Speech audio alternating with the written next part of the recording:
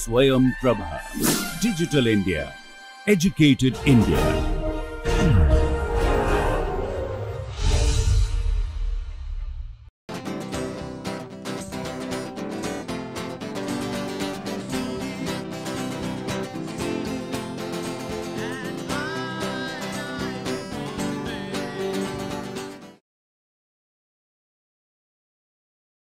Welcome to my lecture series on the chemistry of main group elements. In my last lecture, I was discussing about the effective nuclear charge. So, let me continue from where I had stopped.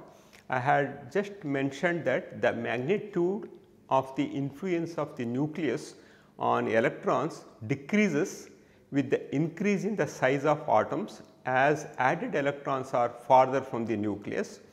This is essentially due to the shielding or screening of nuclear charge by inner or core electrons. That means we should find a method to calculate or estimate the effective nuclear charge by each and every electron around the nucleus. For this one, Slater has suggested some rules. Let us look into those things. Slater's rule and the effective nuclear charge.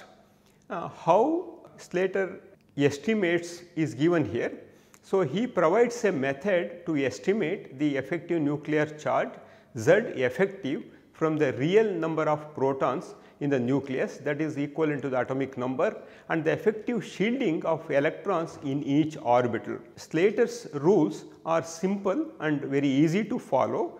For example, you can look into the formula he has given. The shielding or screening constant S is nothing but the sigma Ni Si, where Ni is the number of electrons in a specific shell and subshell, and Si is the shielding of electrons subject to Slater's rules. And then by knowing the screening constant and simply by subtracting the value of screening constant from the atomic number, one can estimate the effective nuclear charge Z effective. So, Z effective is nothing but Z minus S, and one should remember the effective nuclear charge Z effective is always less than the actual nuclear charge Z due to the repulsive interaction between the core and the valence electrons. So, how to calculate effective nuclear charge? We have to follow simple 3 steps. First, one has to write down the electronic configuration of the atom as shown there. You can see here 1s, 2s, 2p, 3s, 3p, 3d, 4s, 4p, 4d, something like this. And also I have added some parentheses at regular interval. It has some significance.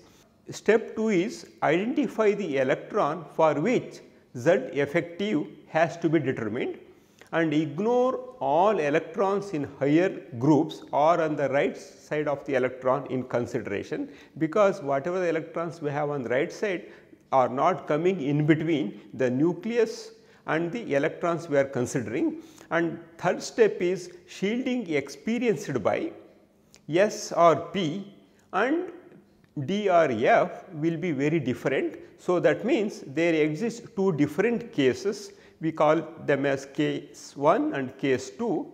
How to determine the shielding constant is given in case 1. For example, electrons within the same group shield to an extent of 0.35 except the 1s electron. In that one it is estimated to be 0.30, and electrons in n-1 group shield to an extent of 0.85, and electrons in n-2 group or lower groups shield to an extent of 1. That means all electrons should be together multiplied by 1 to get that screening constant. In case of case 2, we are considering for determining the screening constant for D and F electrons. So, here electrons in the same group shield to an extent of 0.35. This is very similar to what we mentioned about S and P, and electrons in lower groups shield to an extent of 1. So, that is the difference between S and P and D and F. In case of S and P, we are considering both n minus 1 group and n minus 2 group and the rest as separate units, whereas in case of D and F, only we are considering two cases. One is the shielding of the electrons within the same group and the shieldings in lower group, no matter how many electrons are there, simply they have to be multiplied by 1 to get the value. So, this figure depicts very nicely Slater's rules. You can see here, in case of D and F block, the electrons in the same group will contribute 0.35 and rest of the elements will be simply contributing 1 towards the screening, whereas in case of S and P electrons within the same group, the shielding is to an extent of 0.35, and in case of n minus 1 shell it is 0.85 and n minus 2 and lower it is 1. So, let us look into some examples to examine authenticity of Slater's rules. The first one is find out screening constant and effective nuclear charge of p electron of boron. What we should do is, first we should write the electronic configuration for boron atom. So, electronic configuration of boron atom is 1s2,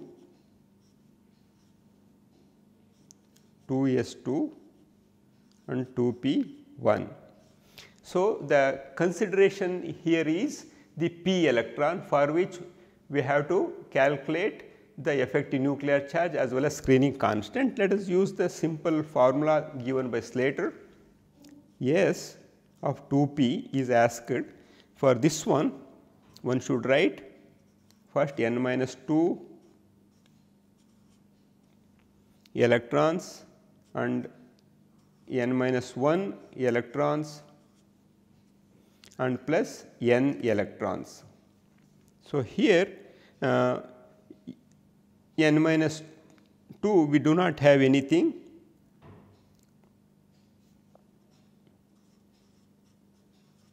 zero, plus we have 2 electrons here, 0.85 into 2, and then we have here only 1 electron is there,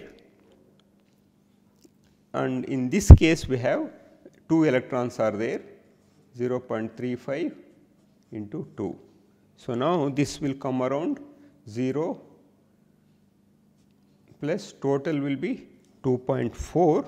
So, now this is, you can call it as S or sigma.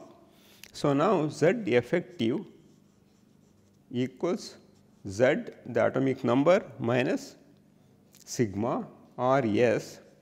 So, here in case of boron atomic number is 5 minus 2.40, which will give you 2.60. So, this is the effective nuclear charge for p electron of boron. So, let us look into the same values for 2p electron in oxygen atom. Find out screening constant or shielding constant and effective nuclear charge of a 2p electron in oxygen atom.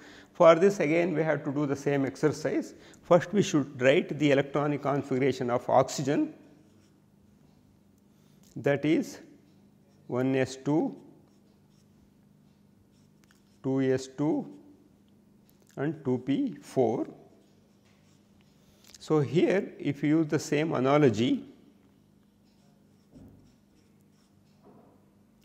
we are calculating the screening constant for 2p electron.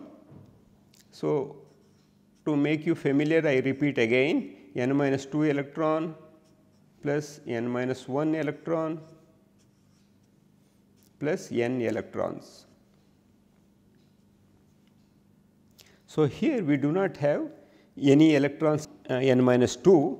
So, 1.00 into 0 plus here we have 2 electrons are there in n minus 1. So, that is in 1s2, 0.85 into 2 plus we have about 5 electrons in the same group, that is 0.35 into 5. So, out of 6 electrons we are considering one of the p electron, the remaining 5 electrons will be screening it. So, that is 0.35 into 5. So, this will come around 3.5 5. So, now Z effective of 2p electron of oxygen is 8 minus 3.45, that is equivalent to 4.55. So, this is the effective nuclear charge for 2p electron in oxygen atom. So, this is how one can calculate without any problem. Let us look into one more example here. Determine the screening constant and effective nuclear charge for a 3d electron in the bromine atom. Same exercise one has to do it. Let us write the electronic configuration of bromine.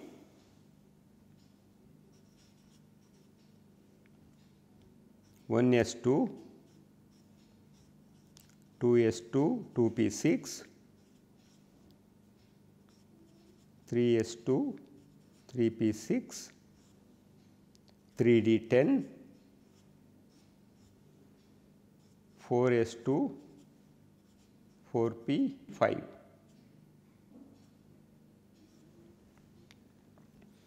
Since the electron in consideration is from 3D, we have to find out the 3D electron screening constant.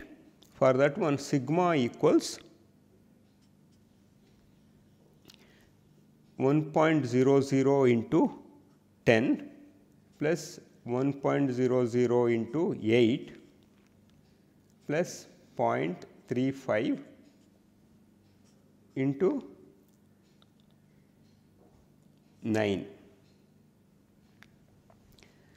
So, here 4s2, 4p5 are on the right side of d orbital. So, they should be ignored as they are not contributing towards the screening constant. So, we have to consider only here 1s2, 2s2, 2p6, 3s2, 3p6 and within the group these 9 electrons. That is what I have written here. So, this is for these 9 electrons, 1 electron we are considering and then it is total 18. I have simplified by writing 10 and 8. Essentially, one can also write this as 1.00 into 18. So, 18 will account for this 8 plus 8, 16 plus 2, 18 and plus 3, 5 into 9. So, this comes around 21.15. So, Z effective for 3D electron in case of bromine is, bromine atomic number is 35 minus 21.15 will give a value of 13.85.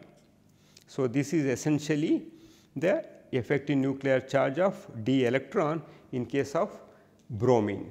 So, this is how one can calculate the effective nuclear charge using simple and easy to follow Slater's rules. So, let us look into another question here. It is a very interesting question. SF2, SF6, sulfur difluoride and sulfur hexafluoride both exist, whereas sulfur dichloride exists and sulfur hexachloride is not known. Let us look into the enthalpy of formation of these 4 molecules. The values are given in kilojoules per mole. In case of SF2, it is minus 298 kilojoules per mole, whereas in case of SF6, it is minus 1220 kilojoules per mole, whereas in case of sulfur dichloride is minus 49 and in case of sulfur hexachloride is minus 74. Of course, in both the cases compared to SF2, SF6 is exothermic. Similarly, in case of SCl2, SCl6 formation is exothermic, but it does not give satisfactory answer for not existence of SCl6. So, let us look into some more information. So, although the formation of SCl6 is more exothermic just by looking into the values of SCl2 to SCl6, that is 49 and 74, SCl cannot be, sulfur hexachloride cannot be prepared under normal conditions. The explanation can be found simply by considering bond enthalpies of sulfur halogen bonds in the series given here. Just focus your attention here. The bond enthalpy in case of SF2 is 367 kilojoules per mole, and bond enthalpy in case of SF6 is very less, that is 329 kilojoules per mole, and in case of SCl2 it is 271 kilojoules per mole. That means, how to explain the decrease in the bond enthalpy between SF2 and SF6? Of course, one can explain using the steric crowding of 6 fluorine atoms which are loaded with 8 electron each, which generates enormous repulsion between the crowded F atoms. So, a similar decrease is anticipated in case of SCl6 compared to SCl2. This weak bond is one factor that is makes to preparation Cl6 or sulfur hexachloride preparation bit difficult. In addition, one can also consider the entropy change. Entropy change in both the cases are negative. For example, one sulfur is interacting with 3 molecules of chlorine gas to generate one SCl6. That means, the entropy is very negative, and so that means essentially the steric crowding and the entropy effect goes against the formation of SCl6. That is the reason SCl6 is not known. However, in case of SF6, because of the enthalpy of formation is little larger, so SF6 can be made easily, but under normal circumstances at ambient condition SF6 is stable, but higher temperature it decomposes to form lower halides or lower fluorides. So, there is another question. Without using the periodic table, write down the electronic configuration and the group number for the elements with the atomic number shown below. So, how to do that one? For this one, it appears like it is very complicated, but once if you are familiar with electronic configuration and also if you are familiar with Hofbauer principle, it is not at all difficult to write the electronic configuration for any value. For example, let us look into this Hofbauer principle that gives the relative energy of all the orbitals. If we follow this sequence that is shown, the writing the electronic configuration for any atomic number would be very easy. Okay. So, let us look into the electron affinity. Okay. The question here is given for 2 sets of chemical species.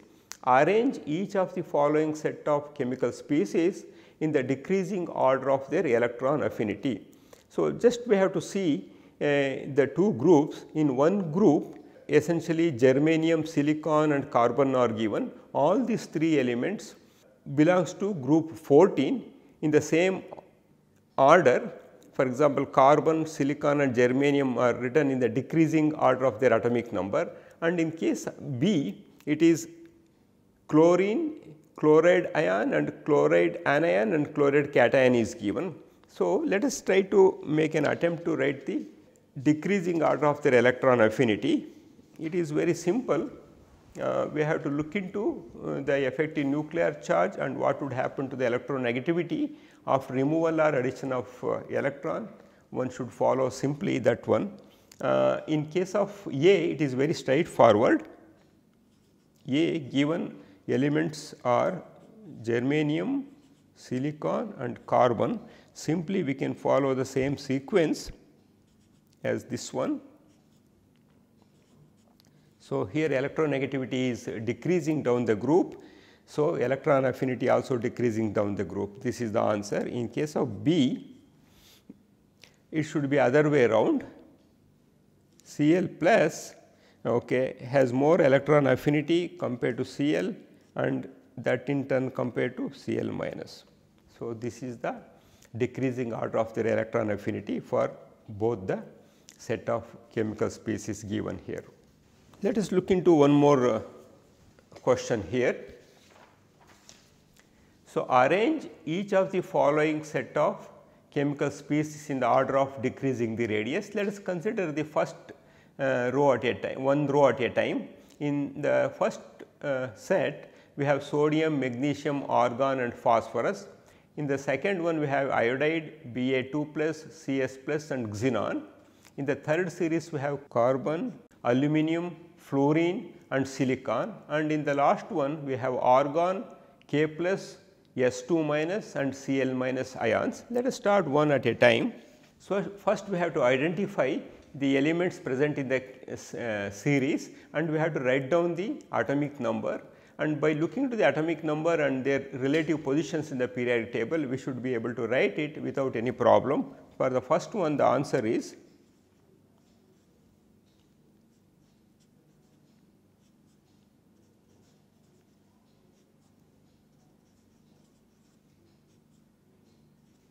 so this is the order. Similarly, for the second one, the order is xenon,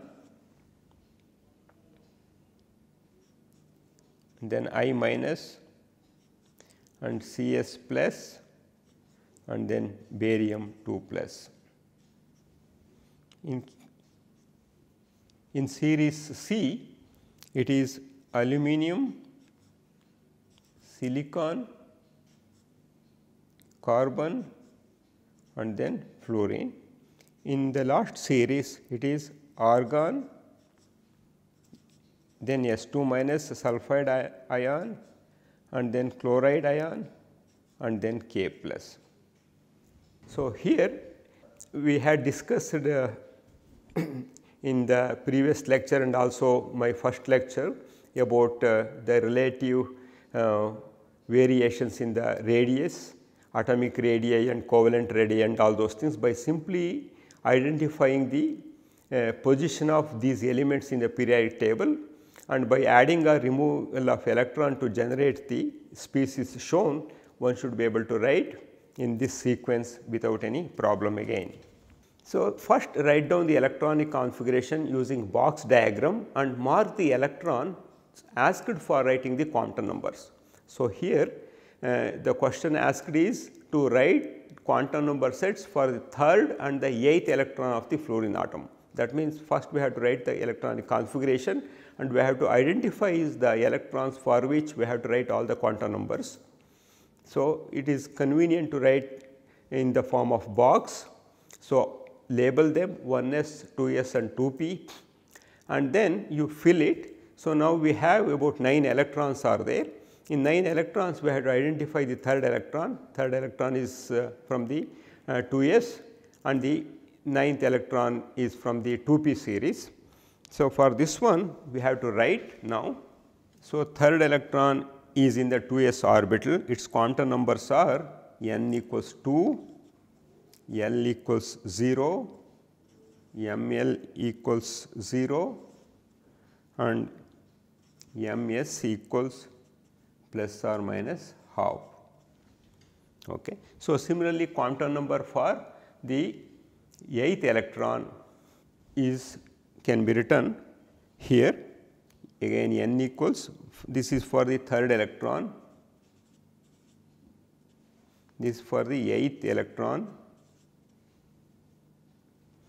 n equals 2, L equals 1, ML equals minus 1, 0 or plus 1 and MS equals plus or minus half. So, this is how one can write all the quantum numbers for any electron in a atom. So, now another question is there. Arrange each of the following set of elements in the increasing order of their first ionization enthalpies, i.e. 1. Okay. So, I repeat again, arrange each of the following set of elements in the increasing order of their first ionization enthalpy. So, we have 4 sets. In the first set we have potassium, calcium and rubidium. Next we have krypton, helium and argon, and third one we have iodine, xenon and cesium. In the last series we have antimony, tellurium and tin. Again we have to identify their position in the periodic table, whether they belong to the same group or in a same period or from different groups. Once after identifying and knowing their atomic number, we should be able to write taking clue from the periodic trends. First one answer is rubidium,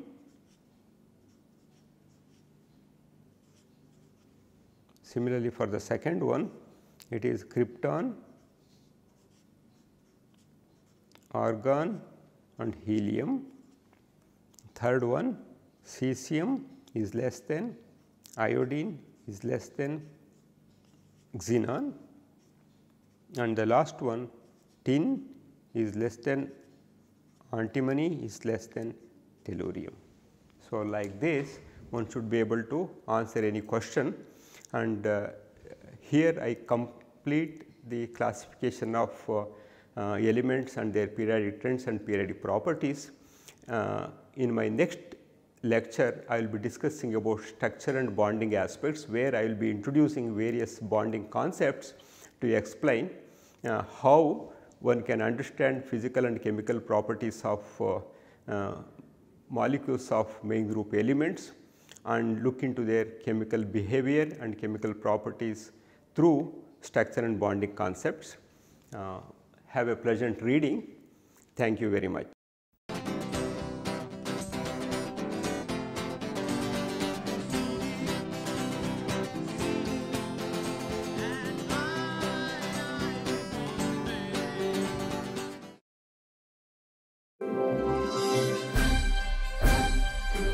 Swayam Prabha, Digital India, Educated India.